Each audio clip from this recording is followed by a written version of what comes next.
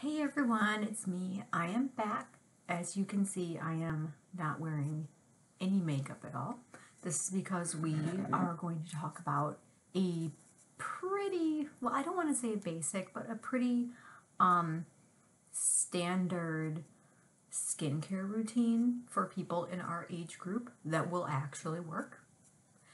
So it's not going to be too basic. Some of you might say that this is a little bit extra, but we're going to kind of go through everything and just kind of determine maybe what you need, what you don't need in here. But there are a lot of different things I wanted to talk to you about. I might sound a bit different. I had a surgery last week and I am still getting over that. I'm still in a lot of pain. I thought this would be a nice way for us to kind of start the videos again. I didn't want to just stop. But yes, I'm on pain medication, so maybe it will make it more fun for you. Maybe you can't even tell the difference. We're going to find out.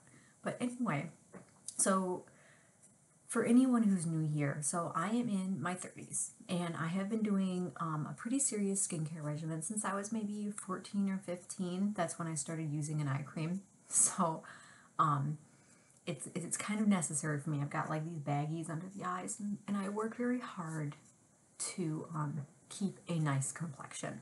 I also have a background in skincare as an esthetician and a makeup artist, even though now I am in the middle of going to school for something completely unrelated. But we are going to talk about a general skincare routine and how you can tweak this to fit your own needs. So what we're going to start with is washing. And to be honest, you can use whatever wash you need. I have combination skin that has started to dry out a little bit, so I have always used a wash. This is a micellar cleansing water, but you don't have to use one of these. You can use a regular wash too. I've always used a wash for oily skin because that's what works for me. Getting rid of everything and then putting back on what you want. That's what works for me. A lot of people in our age group are going to want maybe something for dry skin or something not as harsh, but I find that when I do that, I get acne everywhere. So this is what works for me. So like I said, you can use basically whatever wash you want. A wash is actually like the thing you can be least picky about in your skincare regimen. And what I'm doing with this, since this is a water-free cleanser, I put some on the cotton ball. They say to use a cotton pad and then like press it into your skin. To be quite honest, I get the same results by just using a cotton ball, and also they're less expensive. This one is the Garnier Skin Active Micellar Cleansing Water, and it is all-in-one mattifying, removes makeup, cleanses, purifies pores, blah, blah, blah, blah, blah. It says it's for oily skin, including sensitive skin, so that's one of the things that makes this so good for me. So we're just going to get all of the skin, all of it. Even eyebrows, those count. And gently in the eye area. You don't want a bunch of goop in there, but you do want to be gentle. And we want to do our neck too. And our décolletage, we don't ever want to not put product on these areas, because this area and this area, they're going to betray your age if you take very good care of your skin up here, but you don't here or here. So we're going to be talking about our hands as well. Hands are the first place that you see aging. I always make sure to put things on my hands that will help avoid that issue. So now that we've cleansed, we're going to not just immediately put on a moisturizer. This is where we're going to use our products that actually do something to, there was a hair, to, where was I? Actually take care of your skin. Now, I got this last month. This is the Earth Harbor Marina Biome Brightening Ampule, and it is an oil. It's a skin oil. This is the first time in a long time that I've used a skin oil. I usually stay away from them because I do use other things that I just think work better. But since I had this, I was using it. I do like this. This does have a lot of, oh, what is that? Well, it has a lot of oils that are good for your skin, but my favorite is jojoba oil, and this does have a lot of jojoba oil. It's very good for your skin. If you can't afford something like this, but you do want to try an oil, grab a jojoba oil. It's like $10 for a bottle that's like this tall. And what you're going to do with this, and an oil you can skip. You can skip this unless you really want to be doing everything that you can, or if you have really, really dry skin. Just take a few drops. You don't even need that many. And we're just going to take it and apply it everywhere. And I like to apply it especially in my problem areas and in my dry areas. But you don't need a lot. And as you can see, it's getting everywhere. You also want to get your lips. You never want to forget your lips. This is how our lips dry out. We don't take care of them. You want to get your neck. Oh, I could use a few more for that. You want to get your neck, and you want to get your décolletage area. Now, a lot of us with very pale skin, oh my gosh, I've got to stop with that light. A lot of us with very pale skin will get age spots and like redness in this part of our skin. We want to avoid that. Anything extra, always put on the backs of your hands. You always want to do that. So, we're done with the oil, and again, the oil is something that is kind of optional, but if you're the kind of person who wants to try an oil, or you are using an oil, you're not sure where to put it in your regimen, you want to do this maybe before you do your serums. An oil is less complicated. It's closer to your skin's natural just way that it is. And then after that, you can start putting on other things. The next thing you're going to want to do is put on your serum or serums. I have 3 here right now that I'm using, but you don't need to use 3. What I recommend is 1 serum for everything, just a general, maybe less expensive serum that still works. I really like this one by The Ordinary. This is Matrixyl 10% plus hyaluronic acid. I like this. It's $12 for this bottle. You can put it everywhere. And then also 1 for your eye area. You've got to have a serum for your eye area. It does not need to be this one. You guys know I love this one. This is like the one of very few things that I won't compromise on. But the reason that you want to do this is you want to cover everything. And again, you don't need much, right? This is what we're using all over. You want to make sure you're getting everything. You don't want to just worry about your problem spots. You also want to worry about things that are not yet a problem spot. All of this is skin. You don't want to forget like this skin, for example, or this skin, or this skin, or this skin.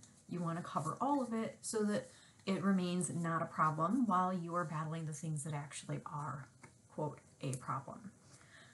So that was my all over. This one is my 111 Skin eye serum. I like to use this around the eyes. I don't use this applicator though because it wastes a lot of product. I like to use this around my eyes. The reason that you want to use serums and not just a cream, even if you have a really good cream that does something, is that serums are designed molecularly to go further into the dermis, the dermal layers of your skin. That's the layer under the epidermis. And that is where the skin is actually going to be making itself, rejuvenating itself, and so on.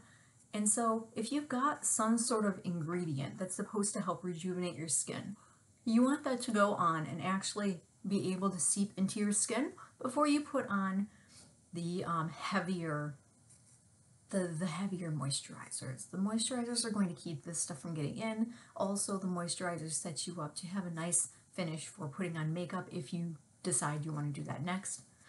I do like to do a second little tiny bit of this guy just to go ahead and put right up here. We want to get rid of any expression lines. This does work very well for that. So I'm putting this here, finishing here. This is actually, you want to finish on your hands as well. This actually, I believe, was advertised as being good for the eye area and lip area. So yeah, it is. I've been using it on my lips. It's fine. You don't want to put a huge bunch of it on your lips, but you can put a little bit. It's fine to do that. So those are the 2 serums that I think are really necessary. I am trying another one here. I don't recommend that you pile serum on serum on serum. but this is another one that I do like. This is the little guy. You can get the little guy at Ulta. You don't have to get the big guys of this brand. So this is the Strivectin Anti-Wrinkle Wrinkle Recode, and this is interesting. Now, again, you don't need to use this many serums. I'm doing it because I'm extra and also because I'm trying this guy out, but again, stick with one for all over and one for like a specialty area that maybe you're concerned about. But this guy I want to show you since we're here. So this one pump, you see it's very thick. It's almost like, it's not really serum-y. It's almost like a thing that you know, like the thing you put on before your foundation. That thing. I don't know. It's very plasticky. So this is this guy. It's very thick, and as you can see, there's not very much there. But like, I just sort of put it in, and it really does. I see why they call it the wrinkle melt, because it melts into the skin, and I really like this. And so I've been using this a little bit, and I have seen results with it. Now, again, you don't need to use 3 serums. I'm using 3 serums, like I said. That's a personal problem. But I do want to say that I have been trying this for less than a week, and I have been following the instructions, and I am already seeing results with it. So that one, as you can see, is a little bit thicker, and that's why I put it on after the other serum. If I wanted to be sane and only use one for all over and one for the eyes, I would do this one first for the eyes because it's not as thick, and then I would follow it with this one, which is a little bit thicker. That's kind of your rule of thumb. So once you've used all of your treatments, right, and just so you know, if you have a liquid treatment, you want that to go on before the oil, right? We're going from least thick to most thick, basically. You're almost done at this point, but you don't want to leave it this way because you do want to protect everything that you've just done. You've cleaned, you've put on vitamins and minerals and peptides and AHAs and all sorts of things. You want to protect it, and that is where your creams come into play. So you want to use an eye cream. I don't care if you're 15 or 102, you need to use an eye cream, because if you're not using an eye cream now, you're going to kick your past self in the face later when you realize you should have been using an eye cream the whole time. This is, again, another mini. We will get into that in another video, why I'm using a bunch of minis from this brand instead of the big ones that I usually have. But this is the Strivectin Anti-Wrinkle Intensive Eye Concentrate. And this is their eye cream. I don't know if you can see that. It's like, yeah, there you go. I don't know, the light from my window is crazy today. You want to start with your eye cream, because usually eye creams have more active ingredients, again, than your finishing cream, or just a regular face cream, moisturizer, whatever they're calling it. They all call it different things. Again, you don't need that much. But an eye cream is important. It is important. It is different than a regular face cream. It's going to have more active ingredients for that eye area. The eye area is actually different than the rest of your skin. It has fewer layers and it's thinner. Different parts of your body have more or less, more or fewer. This medicine's getting to me, you guys. I can't talk. I can't talk normally, and now it's getting worse. Anyway, you've got different layers, different amounts and thicknesses of layers in your skin depending on where they are. Your eyes have extremely thin skin.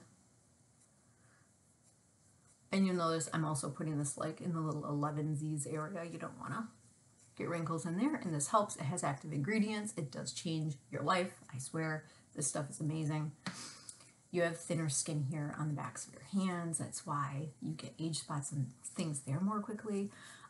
Interesting side note, the thickest part of your skin is actually on the bottom of your feet. You have an extra layer of skin at the bottom of your feet that is just genetically there. It helps us protect our skin, you know, from when we were all running around barefoot all over the rocks and the sticks and things, hunting bison or whatever. So that is why humans have that. But anyway, we have a very thin skin in this area, and it does need to be treated differently. It needs different ingredients. It needs more intense ingredients to get rid of things that we may see as problems. Did you see that dust? I super need to dust in here. Anyway, so the other skin, like skin here, skin here, skin here, right here, it doesn't have as many problems. So we don't need to use something as intense and as expensive as an eye cream everywhere, but of course you can if you want. If you're loaded or you've got a cheap one that you like, go ahead and do it. Put it everywhere. If, however, you're not going to be doing that, this is the time to use a face cream. You can use a face cream that has more active ingredients. There's a Murad one that I got last year from BoxyCharm that I loved. It was my favorite of the year. I think it was like the city pollution one. It was really good. But anyway, you can use one like this. This is very basic. This is just to protect, to put like a final coat over to like hold everything in. So, you know, dehydration doesn't take all of this product out. That's what I'm using today. You need to remember that if your moisturizer does not include SPF, that you add SPF after this. This one does not have SPF. This one is from The Ordinary. This is the Natural Moisturizing Factors plus Hyaluronic Acid. Okay, so like everything here has hyaluronic acid. Some of it's better, some of it's not as good, but this one is very, very basic. And I won't be using this one in the summertime because it's a bit heavy, but it's really good for wintertime when you're really just getting dried out because it has a bunch of ingredients that are very basic. Oh, let's see, where are the ingredients on here? Oh, it doesn't have them. It has things like mineral oil. And if you're going to be using something with mineral oil, it needs to be the very last thing you put on your skin because that actually has molecules that are too big to soak into your skin, but it does have, the big molecules are able to protect your skin so that things can't come out. And that's why we use stuff like this one or, you know, like those brands like Dove and Eucerin and so on. Am I saying Eucerin? I keep asking you guys and you don't tell me. When I say Eucerin, I say that having heard this word only from European people and people from like the Middle East and North Africa. I don't know how Americans say Eucerin. Is it Eucerin? I keep asking you guys every time I say that brand and you guys never tell me. So I don't know if I'm making a fool of myself over here on the American continent or not, but if you could just let me know, it'd be fantastic. Anyway, so I don't know how rambling this was because again, surgery medicine. I apologize, or you're welcome. I hope that this worked out for you. I hope that this makes sense to you. And if you have any questions about something that's specific to you, please let me know. I know that there are many things that you guys have been talking to me about in the comments and I haven't been able to get to you because, you know, I have been, you know, in the hospital and laying in bed recuperating. So I apologize for that. And I will get back to you, I promise. I know it's been a while, but in any case, this is what you would want to do for dry skin or a little bit of anti-aging. If you're looking for something for younger skin or extremely oily or acneic skin, you want to follow the same patterns, but with things that work for you. So for example, if you've got your zit cream, right, that would go on as a treatment before you actually put on your moisturizer. But if you want something like that specifically, let me know and I can line one up for you and I can show you how it's done with specific product names. I probably would actually buy them because I don't need them, but I can tell you what you should go get. Let me know if that's something you're interested in. In any case, sorry if this was super rambly. I don't know what's going on right now in my head or in my life or on this camera right now, but I just wanted to make something for you guys because it has been way too long. I hope you're having a fantastic springtime. It looks like it might be starting to get nice out there. I will talk to you soon. Have a nice day.